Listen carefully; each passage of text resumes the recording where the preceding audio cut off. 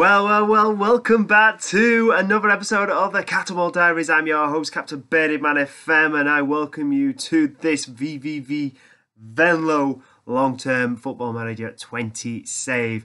We are now in season number 2, and my gosh, ladies and gentlemen, if you were here for the last episode, you would have seen us pull off the miracle of beating Inter Milan in our Europa League matchup. Well, today is the day that we play our final game in the group stages for the Europa League. And we're going to be bringing you just the one game and one game only. And it is going to be against Real Sociedad. We've got them at home today. We're sitting in second. In fact, I'm going to show you the league table straight away and show you some of the possible outcomes. So as you can see, Inter Milan are already done and dusted. They are through. Even by losing to us, that was the only game that they went and lost in the whole campaign for the Europa League. We are currently in the driving seat. Sporting Lisbon can't do anything. They're out. They're done. It's just down to us and Real Sociedad. If we can pull off a draw today, we're through. We just can't lose. If we lose, we're out. They're on 10 points. We finish on 9. Well, let me show you how I've been getting on in the league and the other games and how we got on against those guys. So as you can see, we have played quite a lot of games since that massive match against Inter Milan. And the next game after that was a cup match against NEC. Yes, we went and we beat them. They're from the league below, but I wanted to put out an half-decent team, so I went for it. I went more than half-decent. I went pretty much full strength, and we won by 5 goals to 2. 5 different goal scorers in the game. Farai, Brewster, Yeboah, Nyodeka, and Diangana getting on the score sheet. That was followed up, though, by a 1-0 defeat in the league to title rivals Ajax, and it was Kane Fitz Jim. I'm not sure if that's a real player, but yeah, he got the goal in the 86th minute, and we didn't play well in this game. We didn't deserve to get anything out of it. As you can see, some of our players there, 6.5, 6.3. It was disappointing. Then we went into November and it was another defeat, but this time it was at the home of Inter Milan at the San Siro, and it was a 2-1 defeat at that. We did go 1-0 up through Vignato, and I thought, hang on, is this actually happening? But no, a penalty in the 49th minute and then a goal by Chiesa in the 52nd put us to bed. We nearly got back into the game late on, but it just wasn't to be. But then we were back to the league, and that defeat at Inter Milan, as we did play very well in that game against Inter Milan, it spurred us on to a 6-0 thrashing of go ahead, go ahead, go ahead, go ahead, go ahead. I don't know why I'm singing that, but there you go.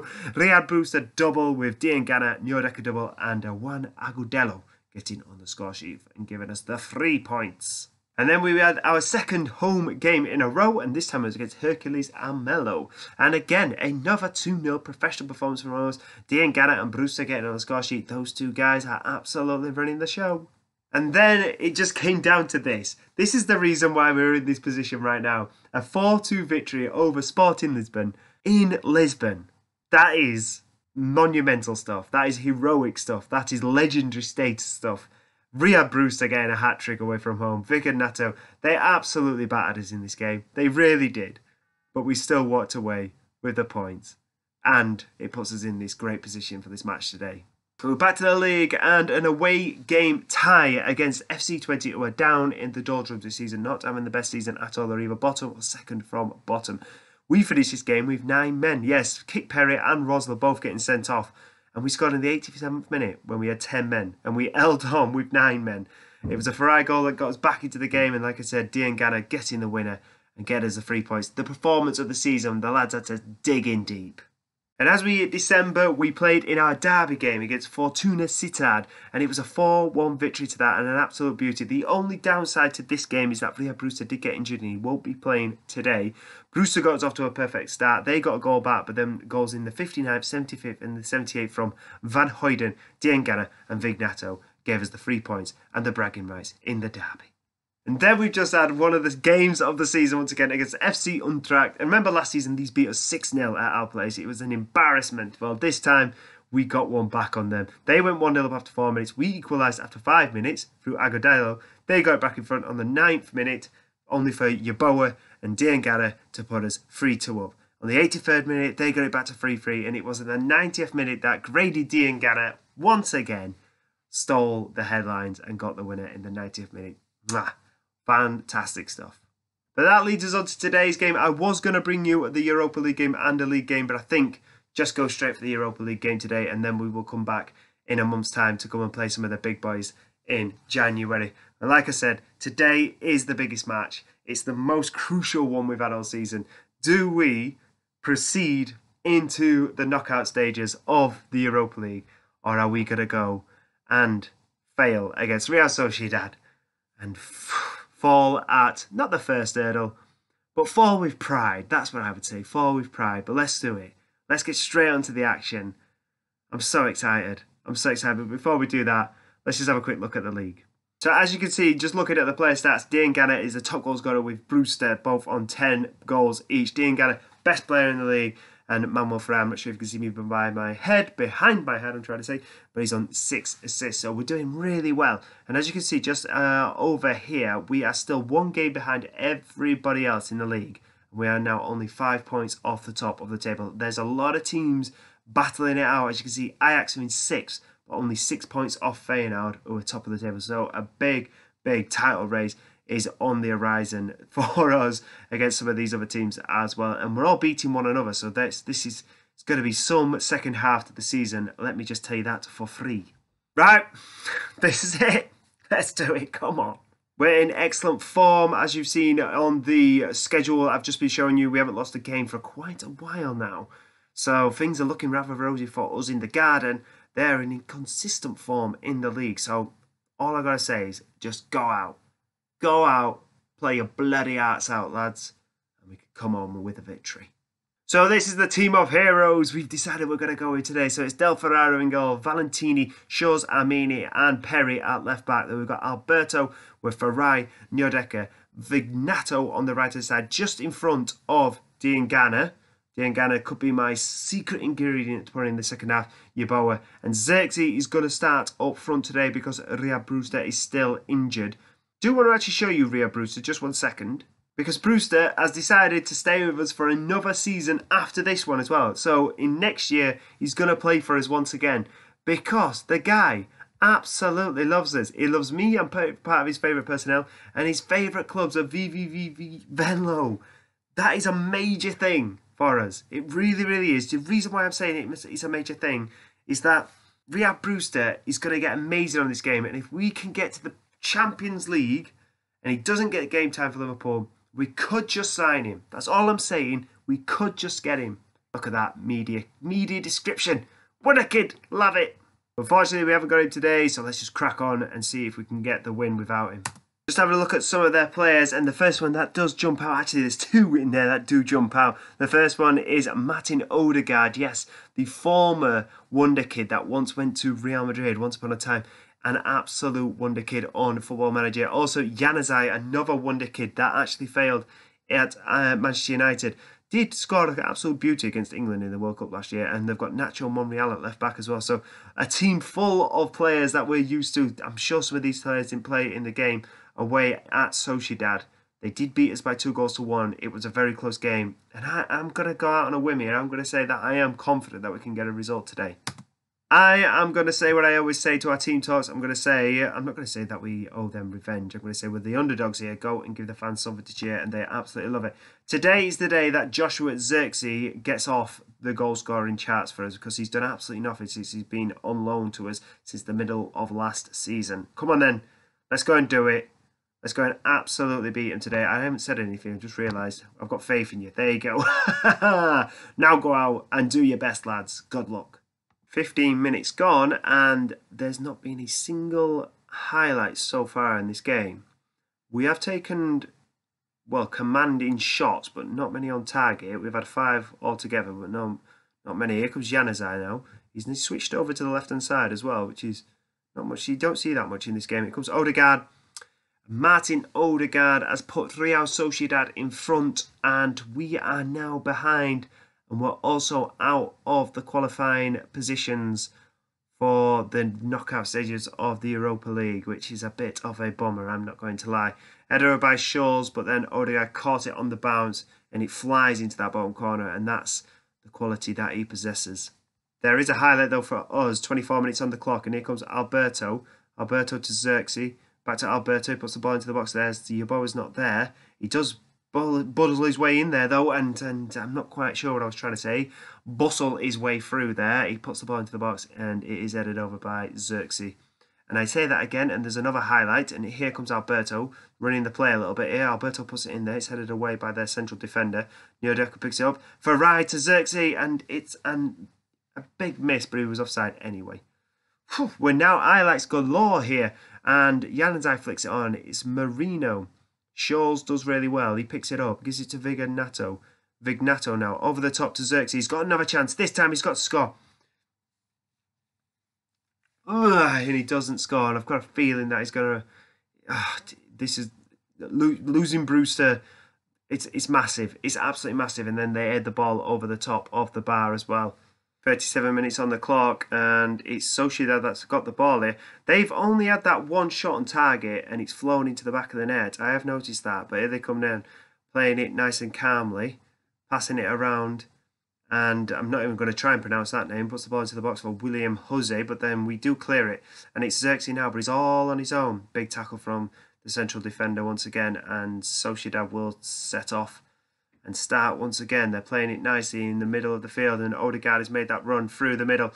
It's a massive chance, and it's 2-0. And it's Xerxes that lost the ball again, running into no man's land, and he's not having the best game. He's supposed to be a Dutch under-20 international on loan from Bayern Munich, and he's having an absolute shocker at the top end of the field, and we might be getting him off at half-time to get on Agudelo. If I'm not going to lie, I can't believe what's going off.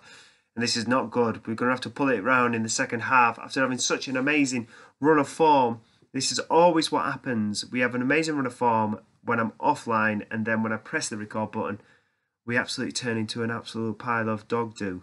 Anyway, half-time it is. I'm going to have to make a few changes here. I'm going to hand it over to Luke Nillis, who says it's been disappointing in that first half. I'm already going to make the change. I just don't think that he's got the confidence to get the goals up front for us. So we're going to go with Agudelo straight away, and he's going to come on up top. And we're also going to get John Yeboah off, and we're going to get Dean Ganner on the left-hand side. In fact, we're going to put him on the right side. We're going to go put Vignato. Why am I calling him Vignato? His name is Vignato on this left-hand side, and we're going to go for it. A double substitution. See if we can switch a few things up. See if we can make a difference for the second half. And here we go. And if we are going to get back into this game, we're going to have to score very, very early on, because so far this has been a very anticlimax episode where we haven't really done much at all. 55 minutes on the clock. I'm just looking at some of my players out there. Farai's on a 6.5, Valentini's on a 6.4, and on a yellow card as well. And that's where we might make the change next.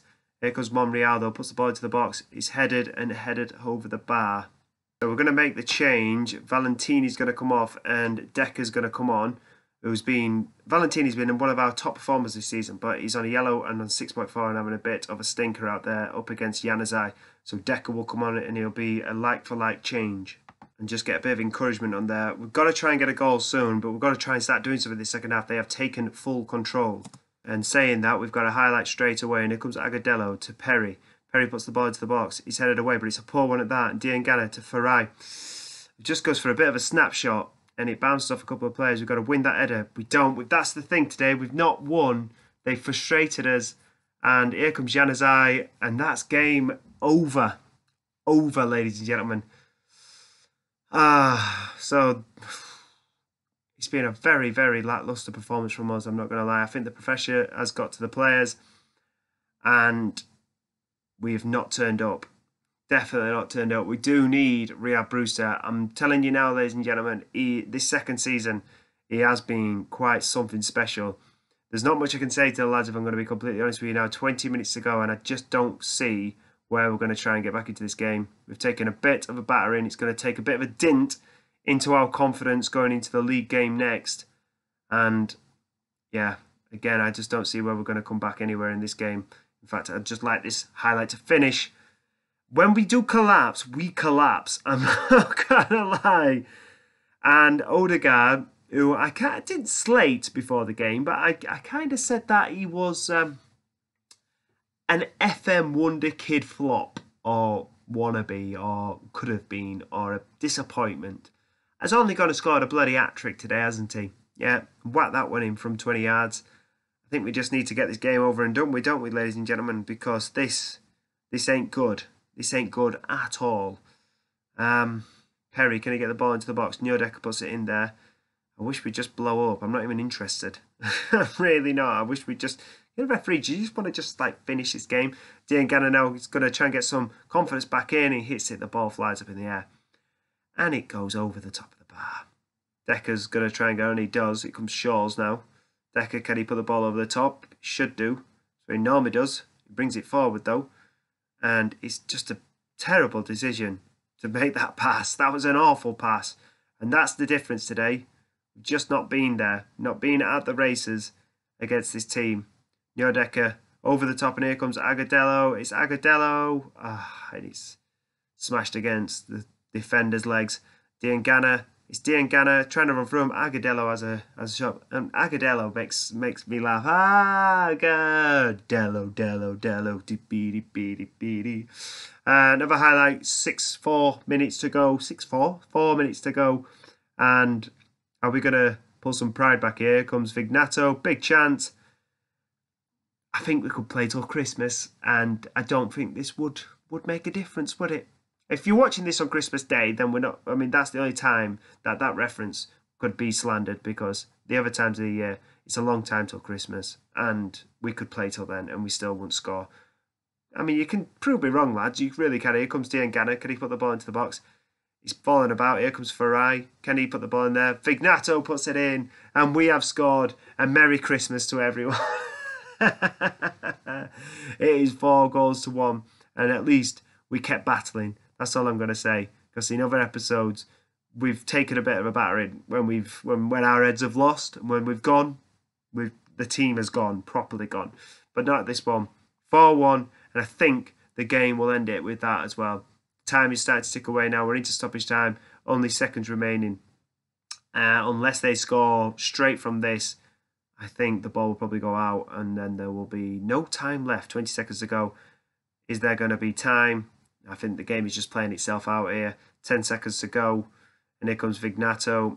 Don't think he'll do much here. Diangana, the referee's going to probably blow as soon as he gets the ball. He goes for the strike, goes over the bar, and the referee does blow. And our Europa League dream, shall I say, is over and out. 4-1. Sociedad go through with Inter Milan, and we finish third. I am going to have to go with Luke Nillis and say that I'm disappointed, because they were there for the taking today and we just didn't turn up. I think that headline sums up how I'm feeling. I feel like we just blew it then. I think we really did. So, yeah, I'm a little bit disappointed in that one. If I'm going to be completely honest with you, very, very, very disappointed. Right, because this episode was just a quick one fixture episode and it was a Europa League special, what I am going to do though is I'm going to come back for the crunch game. This is the reason why I've done this one, because we've got a game coming up in only 2 fixtures time against Feyenoord. That's right, Feyenoord are sitting top of the table this season. We've beaten them in the past, they've beaten us in the past, so I think we've got a massive chance of doing one over them here. I really do. We've got a game coming up against Wilhelm II. Then we've got PSV in the 3rd round of the Dutch Cup. And then it's the big one against Feyenoord. Because we're so close to them, we can get a victory here. And this is not one of our gaming hands either. So if we can get a victory here, then we're going to get closer to the top of that table. Now we're out of the Europa League. I don't give a monkeys about the cup, if I'm going to be honest with you. I'd like to do a cup run again, but if I lose to PSV, it won't be the end of the world. The big thing for me is to get into this title challenge. And with this run of form that we've just had, as you can see just above us there, there's a lot of greens. We've just done a fantastic little run in the league. And I think, and I'm hoping, that we can continue that form in the league. Get a win against Wilhelm II, and then we're on to the final game in the league. And that's the one I'm going to bring you. So I'm going to be back very, very shortly for that one. But so, I hope you've enjoyed this episode as much as I have. If you have, give it a like, give it a thumbs up, and share amongst family and friends on social media or any form of platform that you like to share your stuff on. I would be much appreciated of that. I'd like to give a massive thanks to the guys over at Passion for FM for supporting my videos for Football Manager 2020. Go and check those guys out. If you don't know where to look, go into the description below and check all the links there. Click on them, join, check it out, watch, subscribe, do everything that you want to do to be part of Passion for FM. We would love you to be part of our Football Manager community. If you want to keep up to date with all the stuff that I'm doing, then follow me at Captain Bennyman FM on Twitter. But also, more importantly, please go and subscribe to my channel and turn on your notifications and watch my videos if you love Football Manager content, because I'm doing some fantastic things at the moment. Not only this CATTERMOLE Diaries series, I'm also just brought out my mini-series for Liverpool Beat Pep. I'm really enjoying that mini-save, as well as the beta save as well, which performed fantastically, which was a Royal Appointment save, the Aston Villa mini-save, which we did one season to keep them in the league under Prince William. You're going to love it. Go and check them out, go and share, and go and tell people about what I'm up to. I just want to thank everyone who have been watching my videos recently, but also to all the new visitors, subscribers and followers. I really do appreciate it. I love you guys. Well, I'll be back in a couple of days' time for another episode of the CATTERMOLE Diaries. Bye-bye.